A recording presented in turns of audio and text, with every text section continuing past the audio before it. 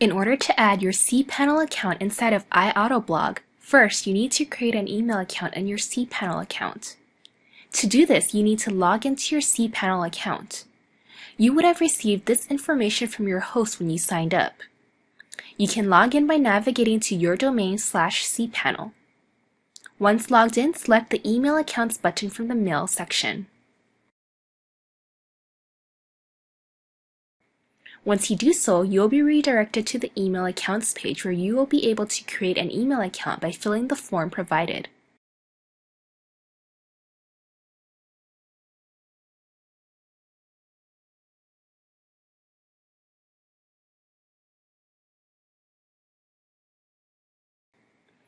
After creating an email account, it will be added to your email account list.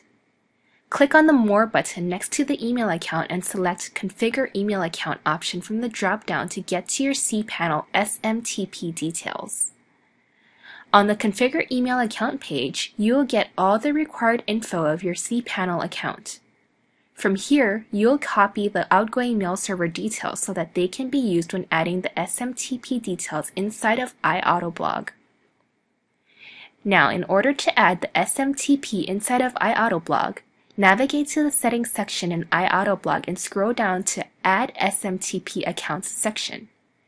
Here, we will enter the SMTP details of your outgoing mail server, which you found on the info page. We will enter the details for our account here. These details might be different for your account. Server, mail.domainname.com. Port, 25. Username is the username you created plus domain name.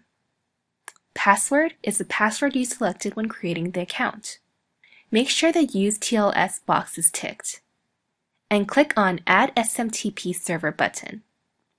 Once you do this, you'll get a confirmation pop-up saying that your SMTP details have been successfully added. After this step, you'll be able to select the email ID from the drop-down when creating the campaign.